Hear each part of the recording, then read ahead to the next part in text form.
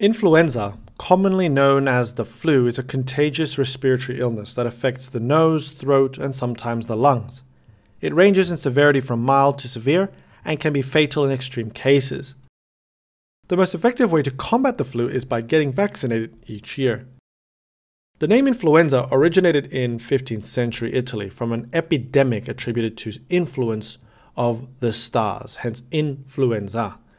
Influenza is a single-stranded, helically shaped RNA virus of the orthomyxovirus family. Influenza viruses are categorized into 4 types: A, B, C, and D. Types A and B lead to the seasonal flu epidemics we see each winter, while type A virus can also cause pandemics, global outbreaks of the disease.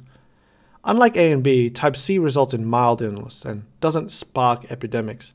Type D affects cattle and is not a concern for human health.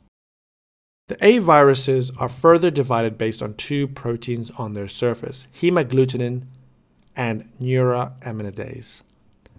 The flu virus is notorious for its ability to change, undergoing alterations in 2 main ways: antigenic drift and antigenic shift.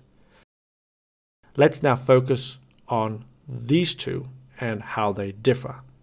Firstly, antigenic drift refers to minor gradual changes in the virus that can lead to a new virus strain.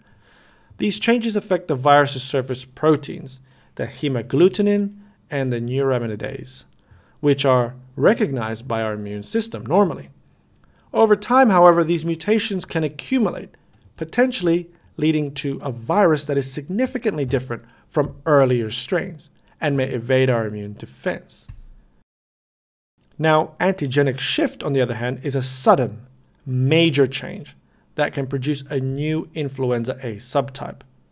This can occur when a flu virus from animals gain the ability to infect humans. Such shifts can lead to pandemics, and they might introduce a virus against which the human population has little to no immunity for. Although flu viruses are always evolving, pandemic-causing shifts are rare, with only 4 occurring in the last century.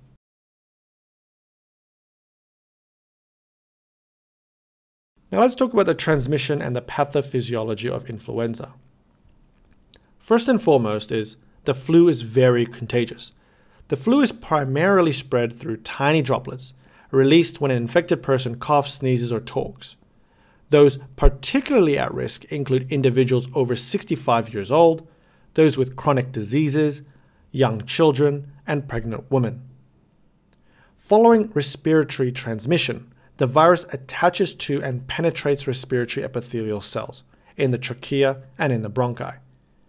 Viral replication occurs, where they multiply, which results in the destruction of the host cell.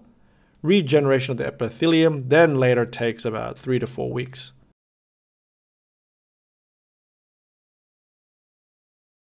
The replication, inflammation of the upper airways causes the flu symptoms, which begin suddenly and may involve fevers, cough, sore throat, runny or stuffy nose, body aches, headaches, and fatigue. Some, particularly children, may experience vomiting and diarrhea.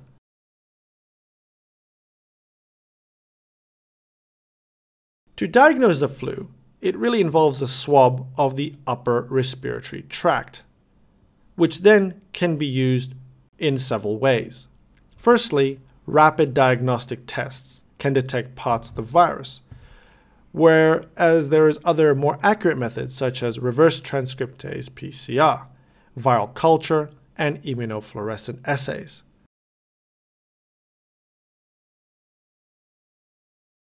If you contract the flu, antiviral drugs may be recommended, and treatment should begin within the first 2 days of symptom onset.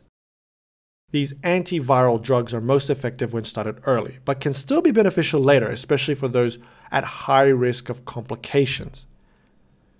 Complications of influenza include having a secondary bacterial pneumonia, exacerbation of underlying respiratory conditions, otitis media, laryngotracheobronchitis, and bronchitis. Most deaths from influenza occur in people above the age of 65. And so prevention is key. The annual flu vaccine is the cornerstone of flu prevention. By staying informed about the flu symptoms, how it spreads, and available treatments, people can take proactive steps to protect themselves and their loved ones from this potentially serious illness. Thank you for watching.